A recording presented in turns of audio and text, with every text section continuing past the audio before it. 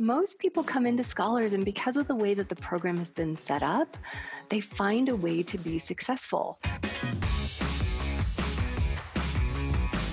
We've got self-coaching, we've got guided coaching, we have coaching calls, we have individual private coaching as well. So really, as long as you come in and you apply the work, right? So it's not just consumption, but you really apply it and integrate it into your life, you'll be successful.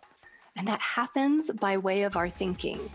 And when we believe in ourselves, that is what we create.